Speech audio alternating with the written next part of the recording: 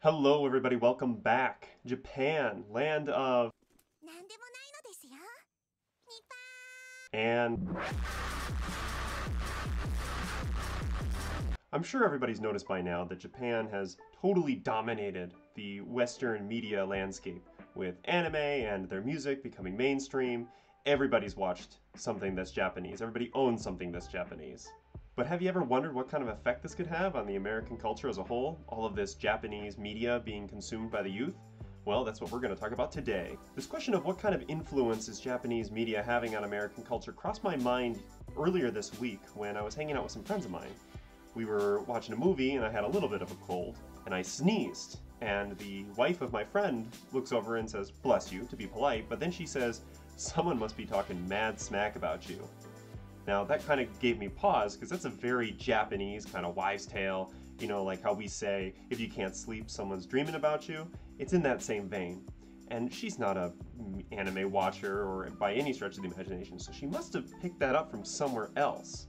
So that's just one small piece, kind of a Japanese wives' tale that's made its way into the vernacular of just an ordinary American person. So first we got to talk about how we even got here. How did Japan get to become so culturally relevant in the United States?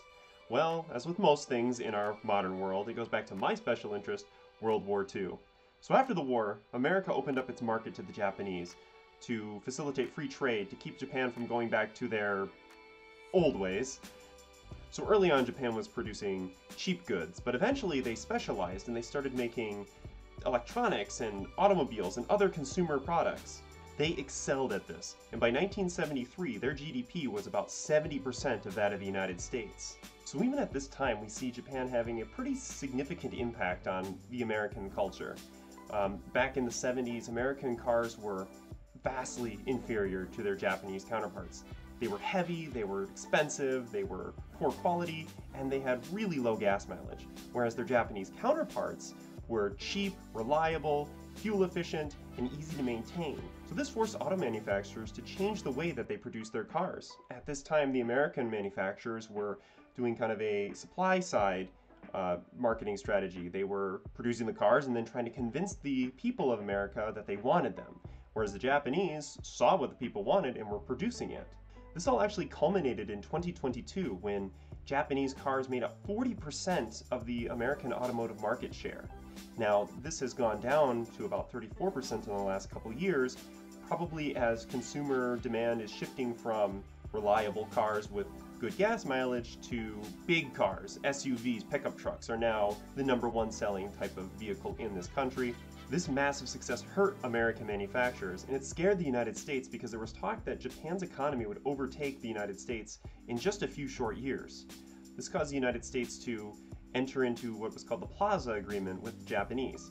We forced them, under threat of losing access to our market, to increase the value of their yen, thus decreasing their number of exports. That's a lot of technical economic jargon and rules and laws in there, but suffice to say, the United States forced Japan to stop being so competitive in the open market, and that caused their economy to stagnate, something that's still being felt to this day in Japan. But by this time, anime and other Japanese media had already started making its way over to the United States. It wasn't nearly as popular as it is today, but by the 90s, shows like Pokemon, Dragon Ball Z, and even Evangelion started to be adopted by small groups of people and in the youth. In the early 2000s, as the internet was starting to take off, websites like 4chan and Reddit were becoming hotbeds for discussion of anime. It was still, again, a niche interest at this time, but as it started to dominate internet culture, it then began to make its way into mainstream culture. And by the time the 2010s roll around, when Marvel movies are in full swing, superhero movies are popular with everybody, anime really started to solidify itself to today in the 2020s, where basically everybody watches anime. Everybody's seen Dragon Ball Z or Demon Slayer or Attack on Titan. It's not this niche thing anymore. It's really dominated American media. So you may say, so what? Japanese anime and music and television has made its way over here. The youth like it. It's going to become part of American pop culture. How does that really change American culture? Well, I think it's important to remember when we speak about culture, people tend to think of the food we eat, the music we listen to, the clothes we wear, right? These kind of surface level things that we experience every single day.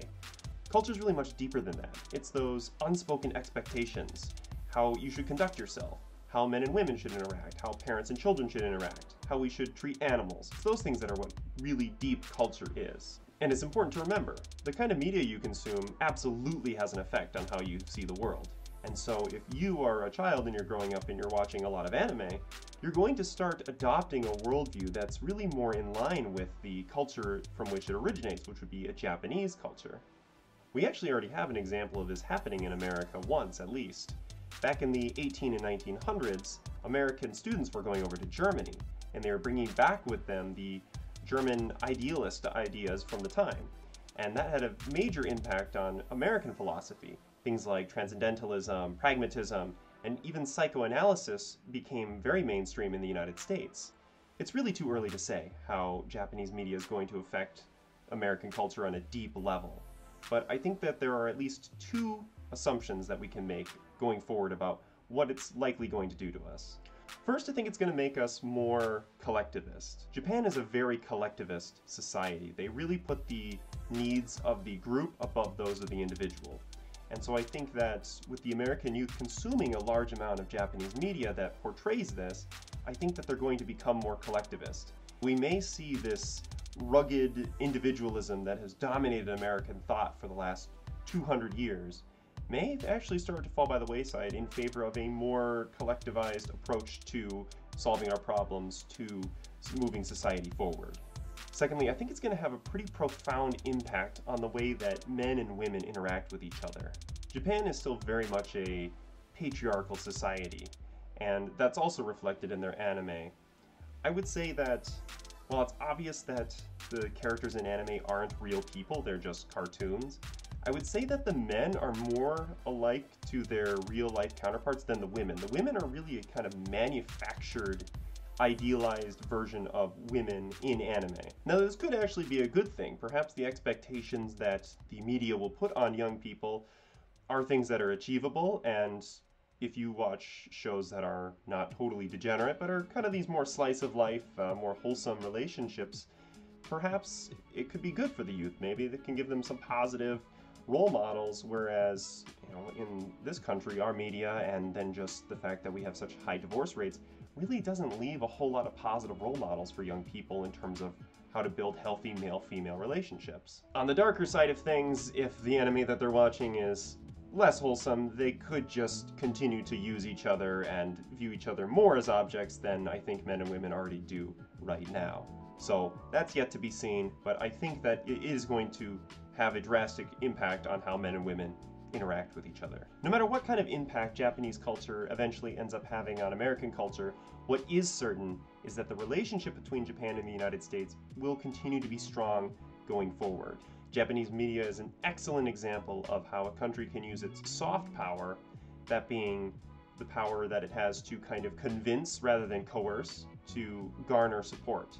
So going forward, I think the Americans are going to continue to be close allies with Japan because all of us grew up seeing Japan in this idealized, really positive light. We all like Japan, and so Japan will have a strong ally in the United States going forward. I think no matter what happens with the global framework, no matter how China and Russia rise, I think Japan and the United States are going to be like this for a very long time. Thank you so much for watching. If you like this video, please feel free to like and subscribe, and I will see you guys on the next one.